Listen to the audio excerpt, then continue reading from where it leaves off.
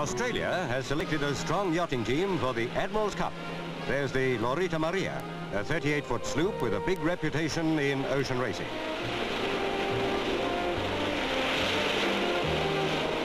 Caprice scored the highest points in the selection trials. There are 4 events in the Admiral's Cup, 2 off Cowes, a 200-mile channel race, and the fastnet race.